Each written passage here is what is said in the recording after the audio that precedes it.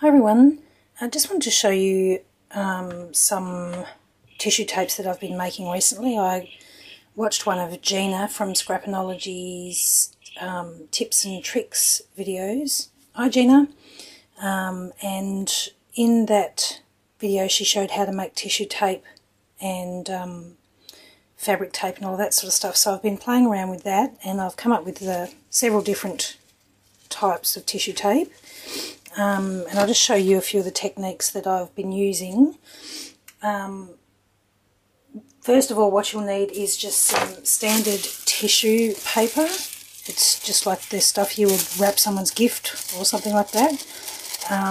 Very cheap, can get it just about anywhere, supermarkets, newsagents, whatever.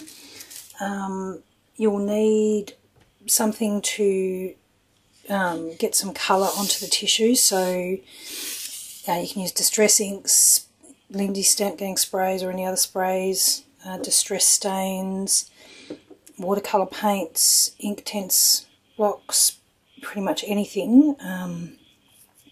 I'd stick to the water-based products though. And then you'll need some stamps or other things to decorate the tapes depending on how far you want to go with your tapes. But I'll just show you a few. I've been using just this ordinary tissue paper and I've been cutting it out in sort of across a length like this, and that gives me about between 4 and 6 lengths of tissue tape per piece. So it's very economical if you do want to make your own tissue tapes, and it's quite fast if you want to make, a few feet if you're doing cards or whatever. So for the purpose of the video, I've just made some smaller pieces just so I can quickly show you the techniques that I've been using. So there's a few different ways obviously to get colour on your tissue paper. You can either, these are just the Tim Holtz distress inks, you can either just directly apply the ink to the tissue, just in a random sort of pattern, and if you wanted to you could leave it like that, or if you wanted to blend a bit more, I've just got this, it's actually a tire cleaning sponge, and I just gently smear it over the top just to blend the ink a little bit. Also for the purposes of this video I will use as close to the same colours just for ease of not having to clean the products in between. So you can see that gives a bit more of a smudged effect. I know you can still quite clearly see the outlines of the stamp pad, but once that's cut into tissue strips you wouldn't see that for what it is. If it does bother you to have those marks, then you could pop the ink pads on your craft mat, just popping them down randomly on your craft mat. I'll just quickly show you.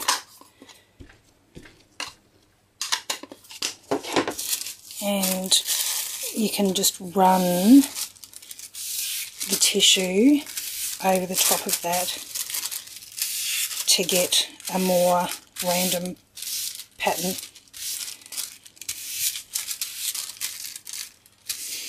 You can be not super rough with the tissue paper, but it's not so fragile that it's going to tear that easily unless you get it too wet.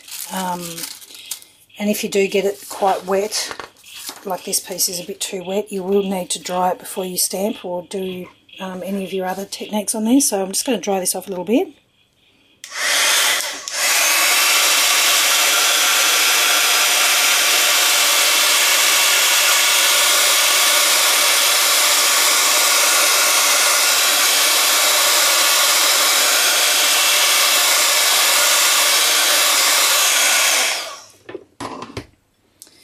So you can see the colour on there is a lot more random. There's no stamp pad outlines.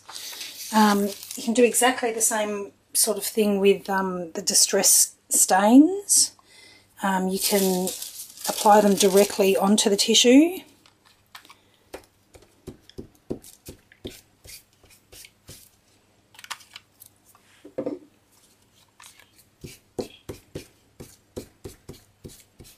again, the tissue is quite strong, so you don't have to stress about it tearing if you're a little bit rushed. You can just smear it around and then let that dry off before you stamp or do anything else onto that piece.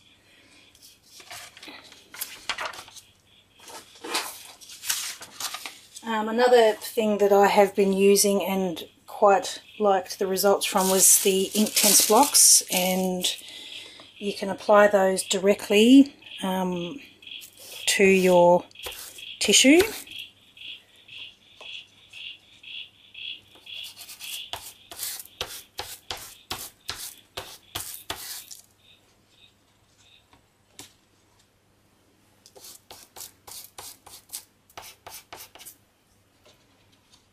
And then just apply a quite wet paintbrush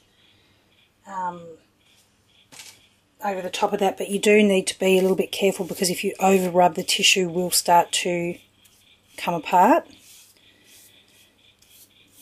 And this is another one that you have to dry thoroughly, and it does take quite a bit of time to dry because there's so much water on there. So I did one of those a little bit earlier. And when it was dry, I didn't use any yellow on this one, so I just had the red and the orange, and that's what it looked like when it was dry. You could use watercolours in the same way, but again, just make sure that it's dry before you do anything else with it. Once you have your colour on your tissue, then you just need to decide what effect or end result you want from the tissue. So this one, for example, excuse my inky hands now, I just stamped with a Tim Holtz ticket stamp, quite randomly, so nothing was too aligned, and that was just on one that I had swiped with the distress stains. And this one with the little music notes was again one that I had popped my stamp pads upside down onto my craft mat and then just ran it through the ink to get the colour. Once you have decided what you would like to have on your tissue, on your tissue tape, so on this one we might just stamp an image. You then need to use something like StazOn. So just inking up the stamp here.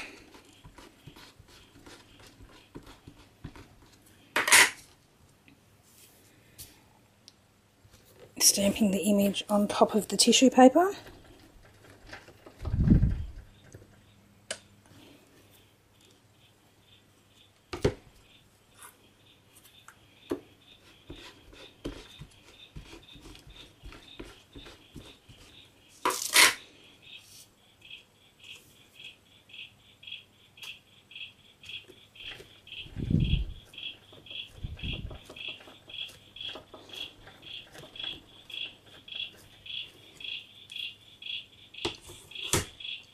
And I just like to give that a quick blast with the heat gun just to heat set it.